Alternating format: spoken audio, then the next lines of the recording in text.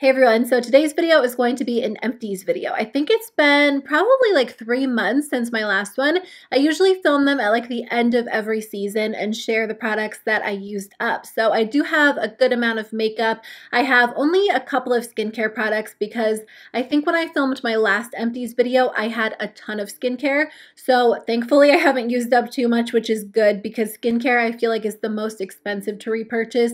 And then I do have a lot of hair products. So I'm going to go through and share my thoughts, let you guys know which products I'll be repurchasing, which ones I have found replacements for, and which ones I just don't think are worth the money. So I hope today's video is helpful. The first one is the Urban Decay All Nighter Waterproof Setting Powder. This is something that I have repurchased multiple times, and it's a product that I really love. I actually already did repurchase this product because it broke on me probably in the middle of the summertime. I think I was traveling and it broke in my makeup bag and I was able to use up the majority of it, but I find that some powders are a little bit softer. So once you hit pan on them, the rest of the product crumbles so easily. And that's definitely the case with this product, which honestly sucks because it is a little bit pricey. So I did end up repurchasing it because it is something that I feel like I really do love having in my collection during the summertime. And I think that I will continue to repurchase it. I usually only go through like one a year because I do use it mainly in the summer, but it is worth the money in my opinion. If you have really oily skin or you live in a hot climate, or you just want a powder that will lock everything into place, this is a great option. I also used up the Flower Beauty Light Illusion Perfecting Powder. I have the shade Porcelain, and this is one of my go-to powders because it makes your skin look so smooth and airbrushed. So it's really nice to use on top of foundation on days where you just want your skin to look extra good, and it is one of my favorites. It's a little bit pricey for more of like a drugstore brand, so I already did have a backup on hand because sometimes when I'm placing an Ulta order and my favorite brands are on sale, like if Flower Beauty's buy one get one half off, I will buy like a powder and a mascara that I know I'll end up using. I try not to keep too many backups on hand because I have noticed that my preferences change and makeup does expire, but if you can get your favorite products on sale and you know you'll use them, that's when I feel like it's a good time to buy a backup. I just don't do it super often. So I did repurchase this and I think that I'll continue to repurchase it for a while because it is probably my favorite powder. I did use up the ColourPop No Filter Concealer. I used up 2 of them. This is a product that I do use up pretty consistently because I do use it as foundation probably like once or twice a week when I don't want to wear a full coverage foundation and I'm doing like a quick 10-minute makeup look. I did film a video on how I do that, so I'll link it in the description box below. But when I do that, I always use the ColourPop concealer. So quick tip, if you guys did not know this, there's a little stopper in concealers and other products like this, like maybe lip gloss, that you can actually pull out with pliers or tweezers, and that will allow you to get out the rest of the product. And it's so surprising, but when you pull that plastic stopper out, you have a significant amount of product still in there. Like for me, I can use these concealers for another few weeks once I pull that stopper out. So definitely make sure to do that so you can get every little bit out. I also used up 2 liquid liners. So I used up the Too Faced Better Than Sex liquid liner. And when I tried this out in the spring for the first time, I thought it was going to be my new go-to liquid liner. And then later on, I tried out the Urban Decay Perversion, and that's my absolute favorite. I can't imagine that I'll really purchase another liquid liner now that I've discovered that one because it works so well. The reason why I like this Too Faced liner is because the tip of the liner is just a little bit longer and slightly more tapered than other liquid liners. So it makes doing winged liner so easy. I have a hard time with winged liner. I feel like it's so hard to get it very sharp, very even and crisp, and I was able to do that with this pen, which was a huge advantage. It is a brush tip liner, so it glides on the eyes so easily. I will say that it dried out a little bit more quickly than I thought it would. The Urban Decay Perversion liner has lasted me for such a long time, and this one dried out pretty quickly. So it is a high-end liner. That's something to keep in mind. It's not as smudge proof as the Urban Decay liner either. So I do find that if you're like rubbing your eyes a lot or you have really watery eyes, it probably will it probably will smear on you. So honestly, I won't be repurchasing this just because I do think the Urban Decay Perversion Liner is so much better, but I love the shape of this one. I think it goes on really easily. I also used up the Smashbox Always On Liquid Eyeliner. This one is a felt tip liner.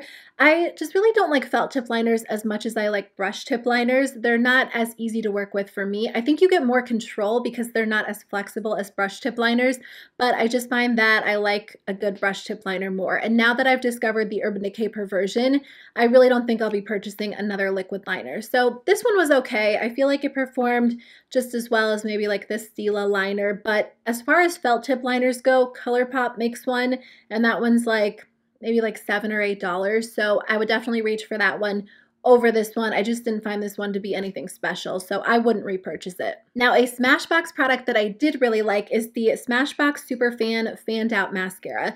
This one does such a great job at separating your lashes and making them look really long. If volume is not your main priority and you prefer, you know, just a really separated, fanned out look, this really does live up to its name because it does a great job. It also does a great job at grabbing onto each individual lash, so I love using it as a bottom lash mascara. Right now, I won't repurchase it just because I do have lash extensions, and honestly, it's hard for me to justify the price of a lot of high-end mascaras because there are so many good drugstore options. But if this was to go on sale during like Ulta's 21 Days of Beauty, I would totally grab it. And if you are a high-end mascara fan, and like I said, if like length and separated lashes are your top priorities, I do think you would like it. I did use up 2 of the Anastasia Brow Wiz pencils. I wear the shade Dark Brown. This was my go-to pencil for the summertime, and I do still love it. I had like a little stockpile because I purchased a bunch of them during Ulta's 21 Days of Beauty last fall for like 50% off, which was a great deal. I do think that this is still my favorite brow pencil, but since then I have discovered that I do like the CoverGirl brow pencil, and I've been testing out a few other ones. I'm trying to use one up from ColourPop. I've been using one from e.l.f. I've been testing out the new Hourglass pencils, so I do have a couple of other options that I'm working through, but the Brow Wiz is probably my favorite. I just feel like the formula is really good and the color is like a perfect match for me, so I do love it. Okay, let's move on to skincare. I only have a couple of skincare products. I finally used up the Paula's Choice Skin Balancing Invisible Finish Moisture Gel. It took me such a long time to use this up. I feel like I've had this for, I want to say years, which is kind of crazy. I feel like it probably expired, but I think the reason it took me so long to use it up is because for some reason I kept it with my makeup instead of with my skincare. So the only time I would apply it is if I like forgot to apply moisturizer, which what are the chances that would actually happen? So I don't know why I didn't actually move it to my bathroom, but I did finally use it up. This is a really nice option if you have oily skin and you prefer a gel moisturizer. Now, if you have oily skin, you can totally use a really rich moisturizer. In fact, sometimes it will help to balance out your skin. A lot of people say that oily skin just needs extra moisture, and I mean, I believe that in some aspects, but some of us just have oily skin, and it doesn't matter if we were to like dunk our head in a bucket of moisturizer, it's still going to be oily at the end of the day. I think topical skincare products work, but at the same time, genetics play a part, diet plays a part. So, you know, I think you don't have to be afraid of using moisturizers, but I do think gel moisturizers are sometimes nice for oily skin because they are a little bit more lightweight, and not everybody with oily skin wants to kick off the day with like a super intensely dewy hydrated base. And if that's you, that's totally cool because I know that our skin will be oily within a few hours. So this is a nice option if you just want more of like a soft matte finish. I used up my favorite eye cream. This one is the Banana Bright eye cream. I actually took a break from this for probably a month and a half because when I first got my eyelash extensions, I was very paranoid about using any products that had oils in them, anything that was too heavy around my eyes, or really my entire face. So I cut back on a lot of my skincare. I still think you have to be careful, but I do think if you just apply products very carefully, you can kind of avoid any issues. But anyways, I took a break from using this, and then once we kind of hit like the very beginning of September, the weather changed and all of a sudden my under eyes and my eyelids were a little bit dry. Nothing too crazy, but my regular like moisturizer just wasn't cutting it. So I pulled this one back out, and honestly, after about 4 days, my skin was perfectly smooth again. So this product really does work well for me. I know that it claims to be like a brightening eye cream, and I've told you guys before, there's only so much that like topical products can do to help under eye darkness. A lot of times it's very hereditary and you're not going to see results using like a little bit of an eye cream. So that's not why I necessarily like this. I like this product because I find it to be very moisturizing and it makes your skin feel very soft and very smooth, and it does not irritate the skin around my eyes, which can be very sensitive to skincare products. So totally works well for me. I will continue to repurchase it and I just love it. I have never found an eye cream that I like enough to repurchase until I found this one, and now I've repurchased it like 5 times. So I used up the Drunk Elephant C-Firma Day Serum. This one is 0.5 fluid ounces. The full-size bottle comes with 1 fluid ounce, but I do prefer to get this in a smaller version whenever possible.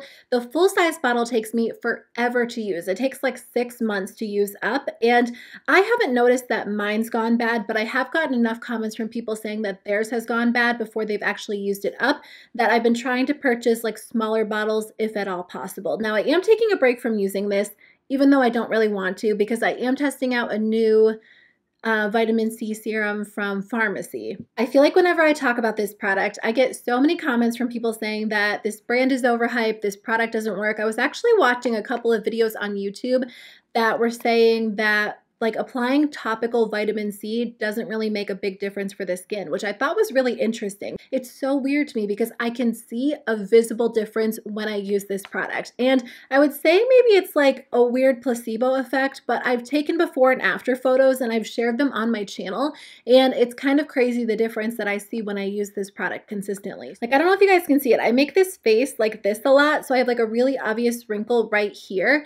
And I feel like it's even more obvious because I have not been using my C-Firma. I don't know what is in this product, but it really does tighten my skin very well because I haven't been using this for probably about a month since I've been testing out the Pharmacy one. And the Pharmacy one definitely has pros. I feel like the actual serum is a lot more comfortable to use, but I just noticed that like you can see that wrinkle. It's not the end of the world. I'm going to have wrinkles. I totally get that, but I really do feel like this product tightens my skin. It keeps my skin looking clear, and I don't know, it just works well for me. So it's like sometimes you have to use the products that work well for you, and I really like this. I'm also using like a $3 or $4 cleanser from e.l.f. that I really like. But overall, in 2020, I would definitely like to do more research when it comes to skincare products, but I also feel like, you know, research and claims, like they can all say something, but in the end, sometimes you'll just see visible results from a product that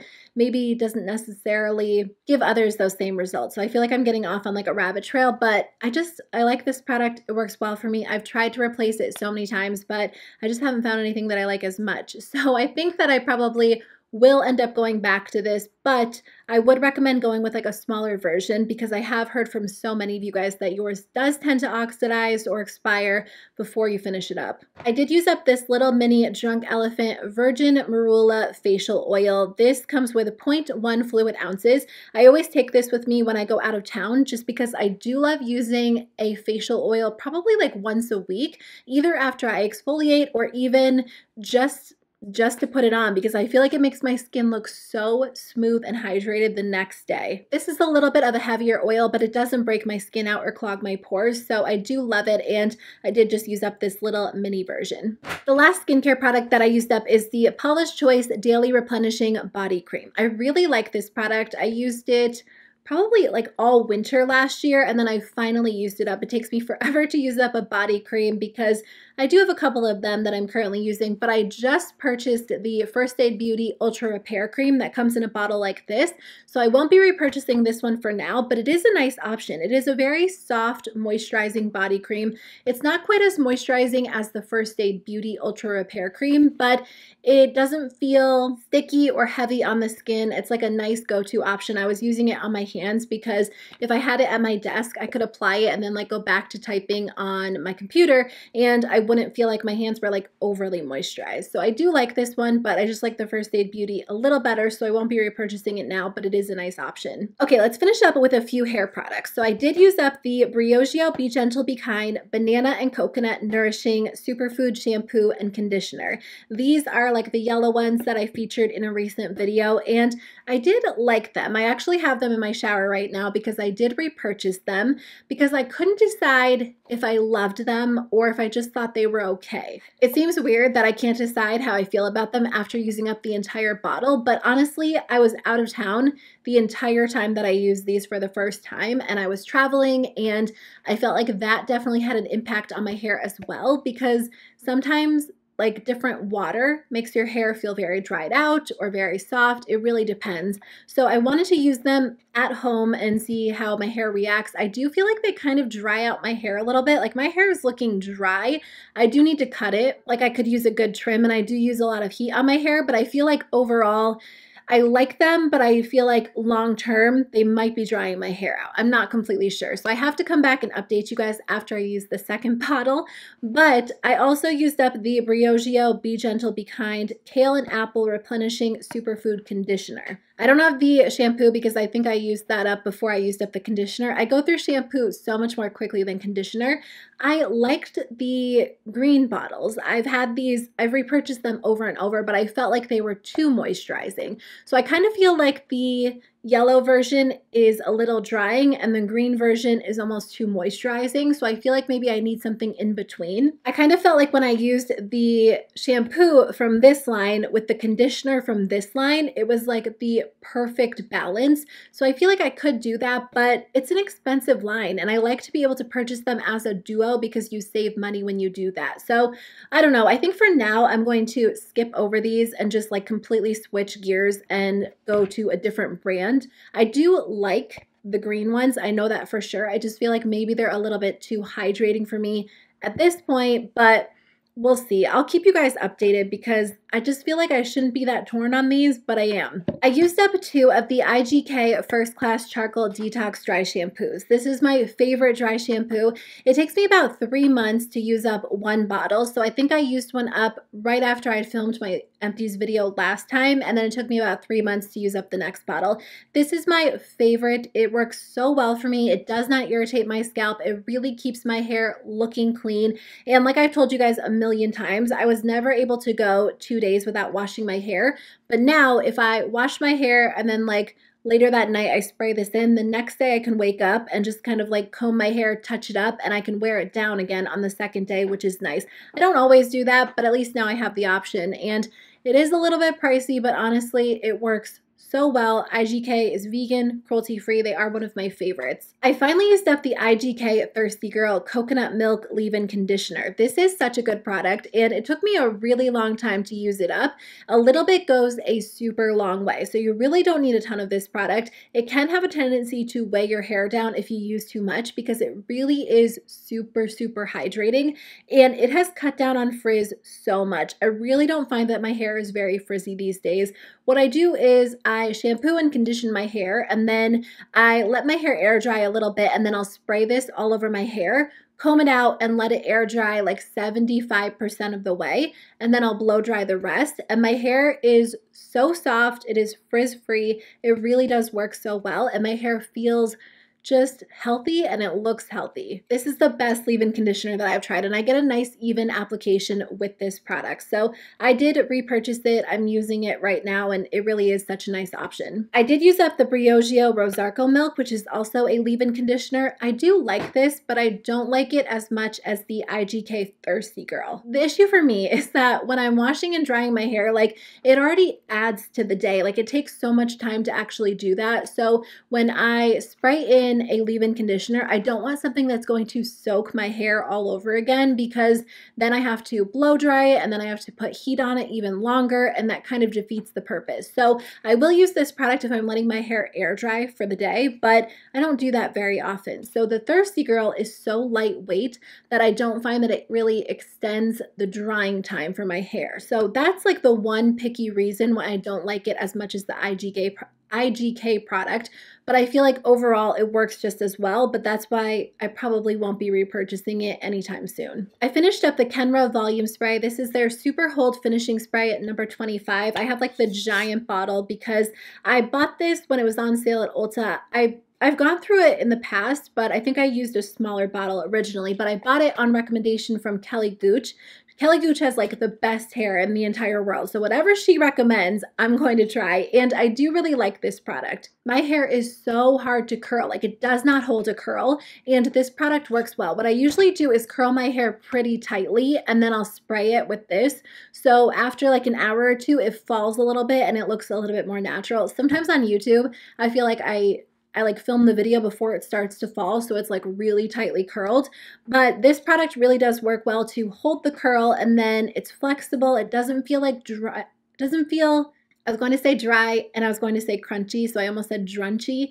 It doesn't feel crunchy, and I just really like it. I think it works well. The next day when I wake up, most of my curls have fallen out, but my hair is just so, like, it doesn't hold a curl very well. So I feel like if your hair does hold a curl very well, this hairspray will lock it into place for days. But typically I don't mind because I just kind of like touch up the front pieces and I'm good to go again. But overall, I do love this product. I think it works well. It does add a lot of volume. Like if you pull your hair, if you pull it out and like spray it like that, it will add a ton of volume and make your hair look super thick and voluminous. Okay guys, that is everything that I recently used up. Thank you guys so much for watching today's video. I really do appreciate it. If you guys still like Empty's videos, let me know in the comment section below, or give this video a thumbs up and I'll be sure to keep filming them.